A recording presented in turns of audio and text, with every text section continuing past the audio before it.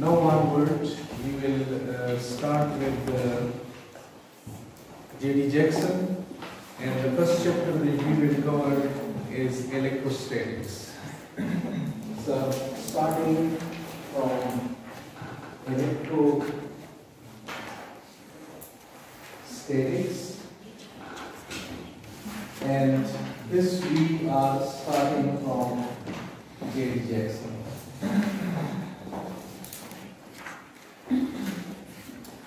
You know, we have already covered these things in Griffiths, like the very first thing in electrostatics means the charge at rest. We have covered in electrostatic the very fundamental law, which is the Coulomb's law.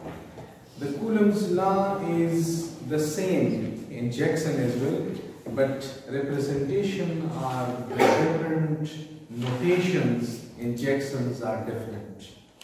So you will have to understand them. You will have to understand the very basic difference between the Griffiths, the way of, you can say, writing the things, and the Jackson writing the things. So I will tell you now that what we did in Griffiths, that if you are having a positive charge, let's say Q1, and there is a charge Q2, and the distance between them is R, then the force of interaction between them is K, Q1, Q2, and R vector by RQ. This one I can write is K, Q1, Q2, R unit vector divided by R squared. So this will be the force of interaction, the mutual force of interaction between the two particles. Right? But the way the Jackson is doing this thing is different. Normally in Griffiths, we use sometimes this arm, tilted arm, which is in the last editions of Griffith. This tilted R is then from the reference point. But in Jackson, we will start everything from the reference point. So let's say we are having one charge, and this one charge is, let me draw this here. Let's say this is charge which may be a positive or negative, but consider it a positive, and this is Q2, and another charge here that is Q1, and these charges from a certain reference point, which I will call is O. This is our reference point O, and the distance between the charges is x. X is the distance between the charges, and we have from this reference point, which we call the origin, this distance is x2 and this distance is x1. This distance between the charges is x, this is x2, and this is x1. Now we will talk in terms of x1 and x2. You know that here the distance was r, here now the distance is x. So I can write the Coulomb's law that the force which is experienced by charge Q1 in the field of charge Q2 are the force experienced by charge Q1 due to charge Q2 is equal to F1 force, which is in this direction. This is F1, which is in that direction. F1 means the force on charge Q1. And similarly, in this direction we will have F2. F2 is the force which is experienced by charge Q2. Now I can write that F1 is equal to K, Q1, Q2. And what about this X? If this is the distance X here, so from the vector addition I can write this thing from the reference point that this X, while this X2 plus X is equal to X1, because this plus this is equal to X1 from the vector addition. You know head to tail rule. Yes, sir. You are adding the vectors. So from here X is equal to X1 minus X2. Now what I will write here regarding to this will be the X vector divided by the X cube of it. So this is X vector divided by X cube. So I can write that F1 is equal K Q1 Q2, and here this is X1 minus X2 divided by X1 minus X2, and this one is Q. So I will write this thing in absolute, so better we write it in absolute like this Q. Clear? In earlier versions, like of Griffiths as well, we were considering this source point exactly on this charge. So from one charge, the distance from one charge to another charge. But now we are taking it out. So we will have to write it like this. There is the value K, and K you know that this is 1 over 4 pi epsilon naught. This epsilon naught is the permittivity of free space, and this is the free space. So if other materials will come in, permittivity of free space. So if other materials will come in, then this will be modified here. Epsilon naught will be multiplied with some relative permittivity. This value K is equal to 1 over 4 pi epsilon naught actually in our SI units, Sister International Units, while this K is equal to 1 in our CGS units. SI units are actually the MKS units, and our CGS is the centimeter, gram and second units. So this K is equal to 1 in CGS, but we will restrict ourselves to the SI units because the Maxwell equations we have studied, they are in SI units we have studied. Okay, now from here we will introduce means why this charge is experiencing a force, because this charge is in the field of this charge. So the field is produced by Q2 and that field is causing force on Q1. So I can write this thing that F1 is equal to Q1, which is the charge which is experiencing a force, and the field is X1. Okay? The field is X1. Why? Because from here you can see that X1 is equal to X2 plus X.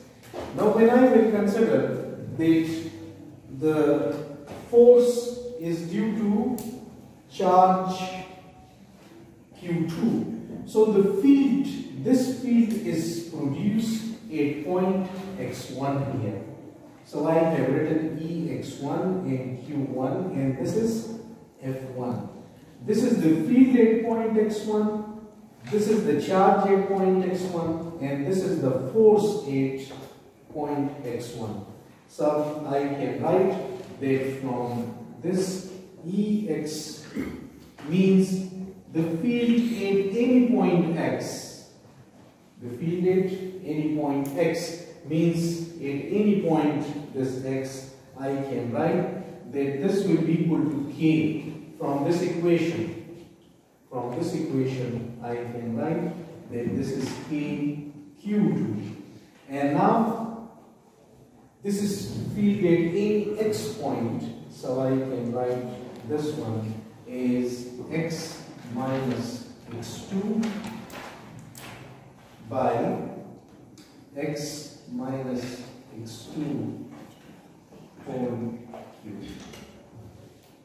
You got the point.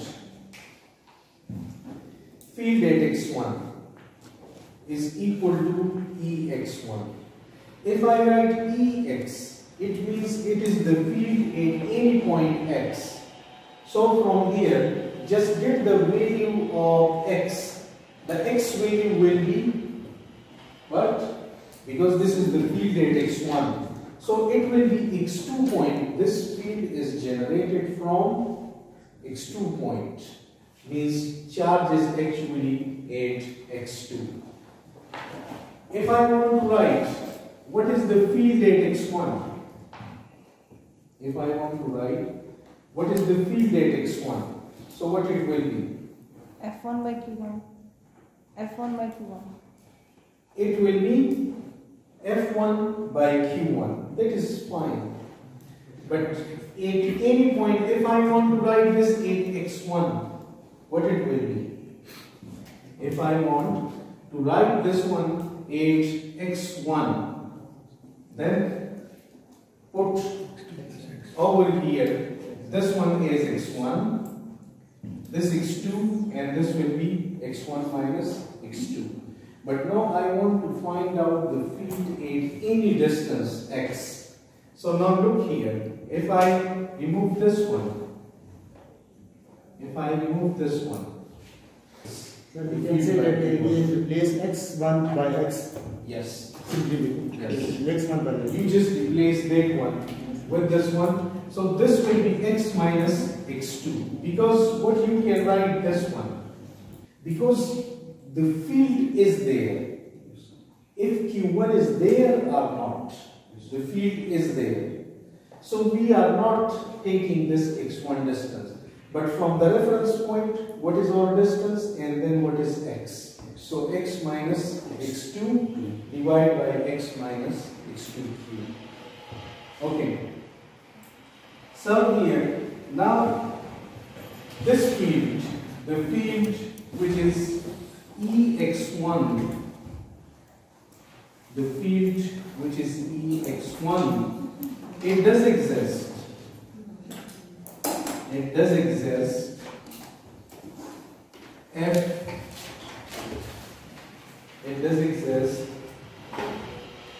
if Q1 is there or not. The field will be there. Means field is already there due to Q2. If we put Q1 there, then Q1 will experience some force. So the field is not due to Q1, the field is due to Q2. So from here we conclude this thing, and I can write that Ex for any generalized. Okay. Now if we have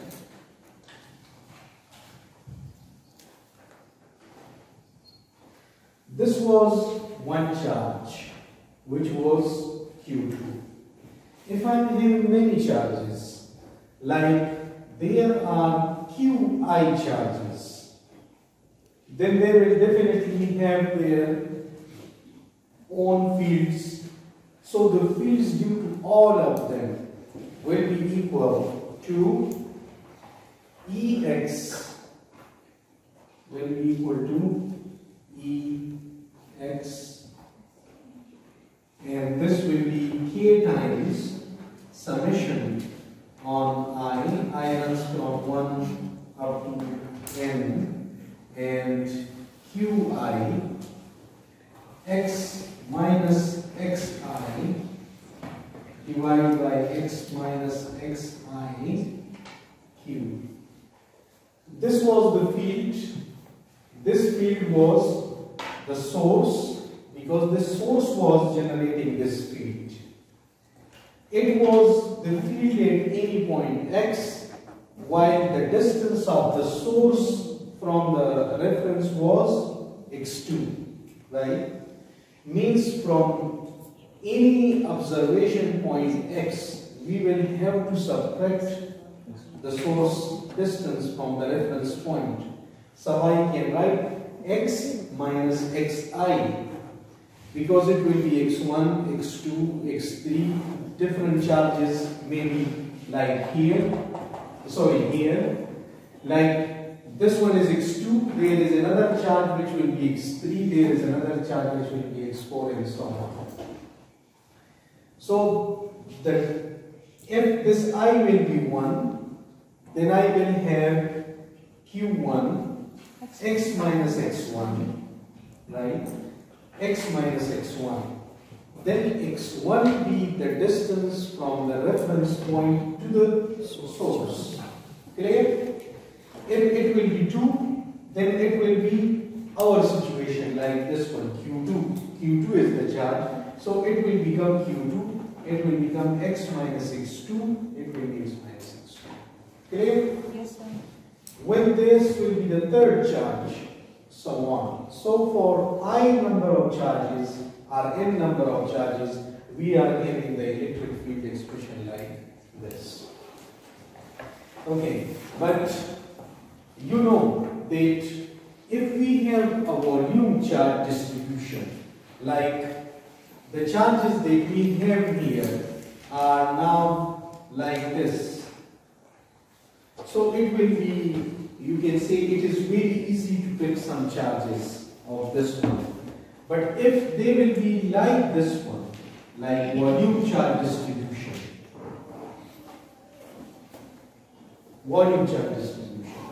which we call rho of x.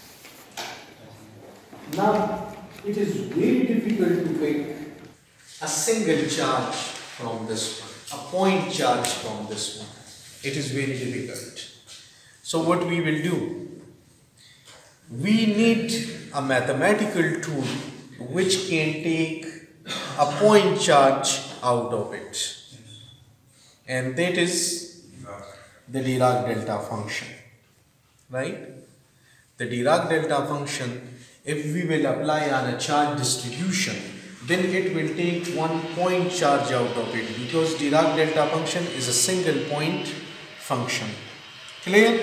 So I can say that the volume charge density, let's say the volume charge density we are having at x prime point, then I can write that summation on I runs from 1 to n, means after a little bit more, you can say time, we will write this just summation on n. And qi, then this will go to summation on I, and qi by, if I write it qi delta p and then this is delta p, I hope you have no objection, because mathematically this is fine. And this one I can then write that this is actually the volume charge per unit volume, and it is rho. And if I say that the charges are point charges, they are clustered together, then this one will go to rho x prime and d cube x prime. Right? When the charges are like this, then you call them discrete charges, because they can be summed as 1, 2, 3. But when they go from the discrete to point charges, and they are, you can say, a continuous distribution of charges, then this charge per unit volume I write rho, which is the volume charge distribution, and then d cube x prime. So I can say that